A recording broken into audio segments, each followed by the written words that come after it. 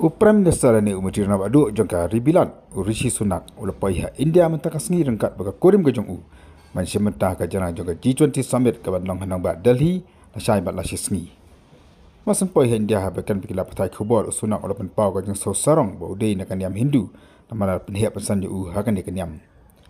Ula Pynpaw ka jang Sngew khiapat ba yo man rakheba ya ka rakcha bandhan ni usok man pat bola yo shibun ki jing tang kiti dan dikrakhi na ki man ki para ke jong Pynpaw ko jeng kemenru bah kini kesi kemenan ulak banyak lej banjengo nani mani hakawin ki bandir ki badan hapo India. Sunak ulak ongru bah ka jenget jadi kawin ki benta juga jek embrio ka berap nakam tak imlang ka salang ba kamjuru ka jek em jo ubri simet.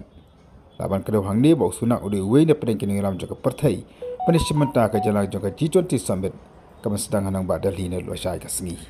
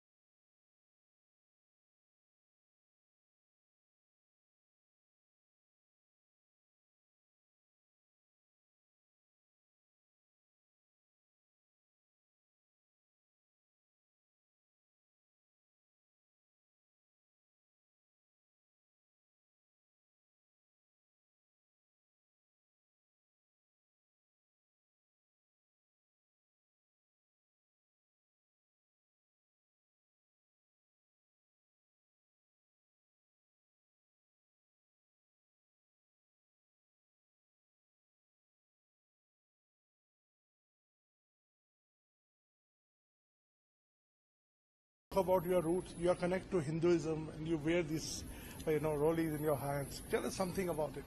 Yeah, so I'm a proud Hindu, and that's how I was raised. That's how I am. Hopefully, I can visit a mandir while I'm here for the next couple of days. And yes, we just had Raksha Bandhan, so from my sister and my cousins, I have all my Rakis, and I didn't have time to celebrate Janmashtami properly the other day, but hopefully, as I said, I can make up for that if we visit a mandir this time. But it's something that is important to me. I think faith is something that helps everybody who has faith in their lives, particularly when you have these stressful jobs like I do. Having faith to give you resilience, to give you strength is important. And we have seen some ugly scenes of Khalistani protests, separatist protests.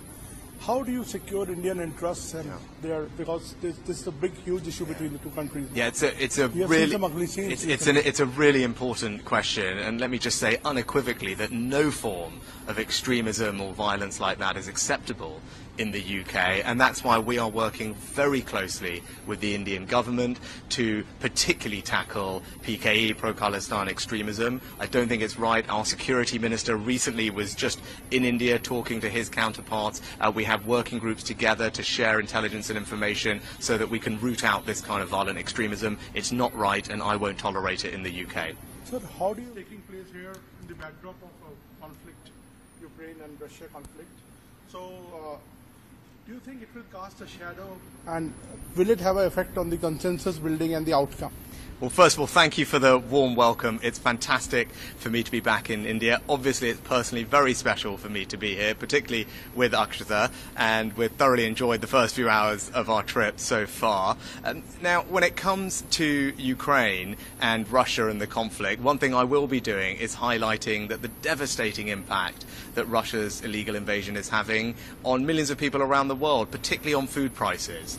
Russia recently has pulled out of a grain deal that was shipping grain from Ukraine to many poor countries around the world, and now you've seen food prices go up. That's causing suffering for millions of people. It's not right, and one of the things I'll be doing is making people aware of that impact of Russia's illegal war. It's a great theme, and actually when you say one family, you know, I'm an example of the incredible living bridge that Prime Minister Modi described between the UK and India. You know, almost 2 million people like me in the UK of Indian origin. That's why it's very special for me to be here as British Prime Minister, you know, in the country where my family are from.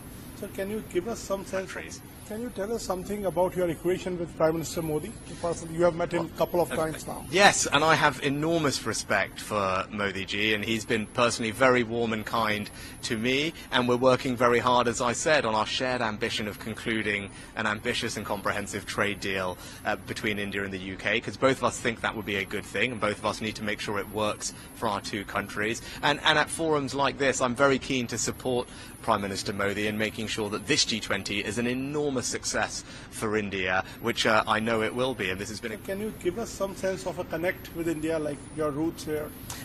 Well, you know, obviously, you know, my wife is from here, from Bangalore. We got married in Bangalore. We used to spend lots of time together before we had children in Delhi, and we're trying to figure out if we can go to one of our old favourite restaurants this evening. But look, it's personally incredibly special for me to be back in India. It's a country I love dearly, a country where my family are from. But to come here in this role, to represent the UK, to find ways to forge closer links with India and play a part in making sure that India has an incredibly successful G20. And I'm very proud to see India doing so. So how do you look at India's position on Russia and Ukraine?